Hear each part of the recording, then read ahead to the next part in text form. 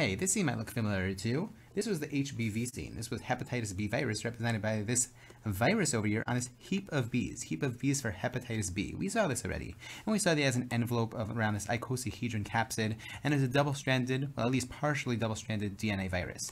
And we saw that it was associated with lots of liver problems, represented by these guys over here. And we saw its modes of transmission. It was through injection, through the blood, through baby, or a mother with her baby over here, as well as through intercourse. Now we're going to discuss the HDV virus, which has the same modes of transmission, but lots of differences, and we'll discuss that here.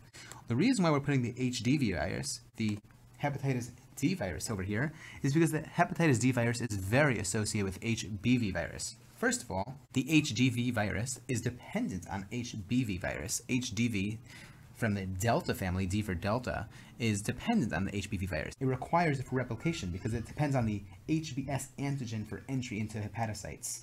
And that's why in this scene, he really wants to get close to him. Here's the HDV virus. Here, he's not on top of a heap of B's, he's on top of a heap of dogs. Heap of dogs for hepatitis D. So anyway, we see that it doesn't have an icosahedron capsid. It has an interesting capsid, more like cylindrical, but it does have an envelope around it. And we see that there's a rhino here because it's not DNA, but it's actually RNA with a negative sign for negative sense. He's trying to get through the grass over here because he really wants. And what we have over here is this super rockets to help us remember the super infection. That's a really bad prognosis. That's when HDV follows HBV. You see, when HBV and HDV have a co-infection, that's not as bad of a prognosis. But the reason what we have over here with these two rockets, which HDV behind HBV, is because the prognosis is really bad when HDV follows HBV. Okay, so that's basically it for HBV and HDV. I hope you enjoyed. Take care.